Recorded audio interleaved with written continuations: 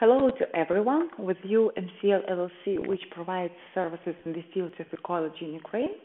I'm Tanya, and today I'm going to tell you about strategic environmental assessment.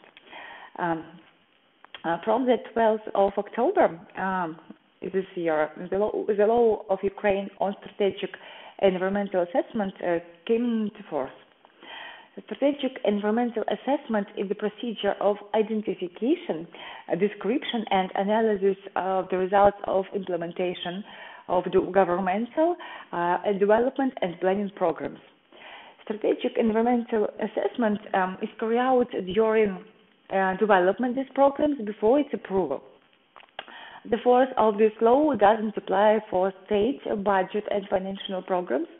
Also, programs of economic and social development of villages, towns, cities, regions, and Autonomous Republic of Crimea, and documents of state planning related with the elimination of emergencies and national defense.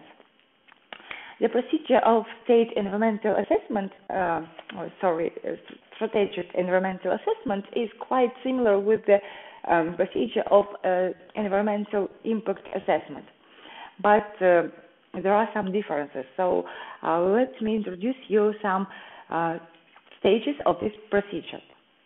So the first is identification of the scope of strategic environmental assessment. The second, the preparation of the report of strategic environmental assessment. The third is carrying out of public hearings, and in case of transboundary impact, transboundary consultations. After this public hearing, the results of this should be included into the report of strategic environmental assessment. The fifth stage is providing information on approval or non-approval of program that was the subject of this assessment, and after its approval, it should be done the further monitoring of the results of its implementation. Strategic environmental assessment of corresponding document substitutes the carrying out of state sanitary epidemiologic expertise of this document.